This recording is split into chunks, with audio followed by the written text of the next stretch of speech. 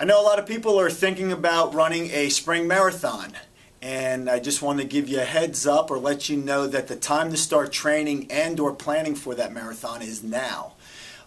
Most half marathon training programs run anywhere from 10 to 14 weeks, and the longest run on that first week is usually 3 to 5 miles, and then the following week you're going to add another mile onto that long run, so you need to have some base. And here we're going to be training for the half and the full pig, and that's going to start actually the week right of New Year's. So our first meeting is going to be on the 4th of January. So that means it's actually going to start in December, and that's going to be an 18-week program. So if you're thinking about doing, and that's if you're doing the pig. So if you're doing a different one, you have to kind of start planning. That's why I'm saying you need to start planning now to see which one you're going to want to do. If you're going to do a full marathon, those programs usually run anywhere from 16 to 18 weeks long, and your first run's going to be anywhere from 7 to 9 miles. And you need to have a base. So depending on what you've been doing, if you're coming from 5K to go to a half marathon, or you ran a half marathon, planning on going to the full marathon, you need to start planning now and looking ahead to see what you're going to do.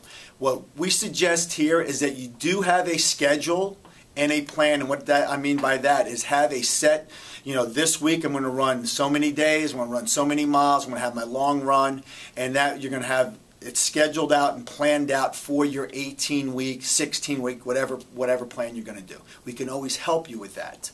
What I like to do is I'm going to tell you about some of the marathons that are coming up. We're planning on doing the Flying Pig, which is May 4th. So that one we would hope you would come and do with us. But other ones that are out there are on the 6th of April. There is the Ohio River Road Runners. They're in Xenia, Ohio, has theirs, and that's on a Saturday. So that's 14 weeks from June 4th.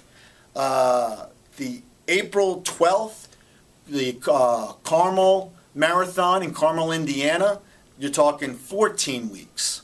So that's why we're saying Athens, and Athens, Ohio, has their marathon that Sunday, which is the 13th. Once again, you only have 14 weeks to train for that full marathon. April 19th is going to be the Kentucky Derby Festival Marathon. So if you're thinking about doing that one, you've already done the pig and stuff, you got 15 weeks. Starting January 4th, if that's when you start. So that's why you need to kind of start, for one, pick out what marathon you're going to do, see what kind of plan you're going to do, and you're going to want to get some kind of base. Next, we got April 27th, the Glass City Marathon, which is in Toledo, Ohio. That would give you 16 weeks to train for. In Canton, Ohio, they have the Pro Football Hall of Fame Marathon. So that also gives you 16 weeks, and then we're talking May 4th back to the Flying Pig.